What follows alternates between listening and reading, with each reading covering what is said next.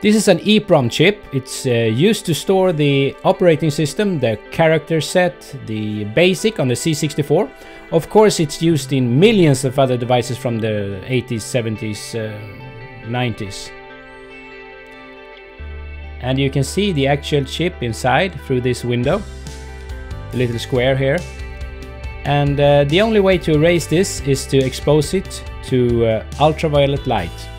You can actually see the thin wires going out to the package here. This is a UV eraser for the Eprom.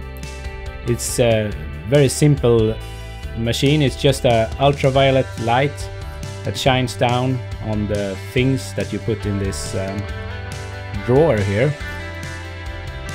Let's put the chip in, and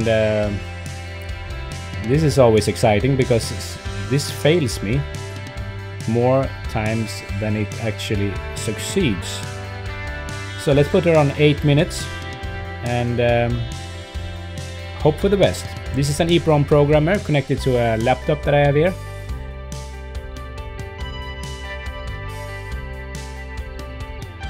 And let's see if we can do a read. That's fine.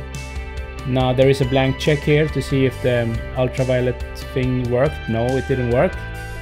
So it's not empty, so we cannot program it. So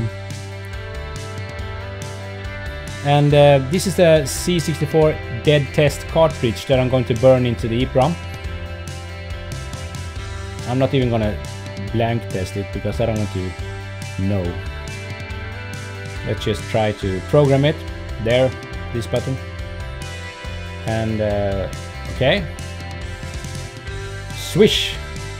And she's in this special socket that I made. Now this computer is driving me nuts, so I'll get back to this one. But now you know what an Eprom is, how to erase it, and how to program it.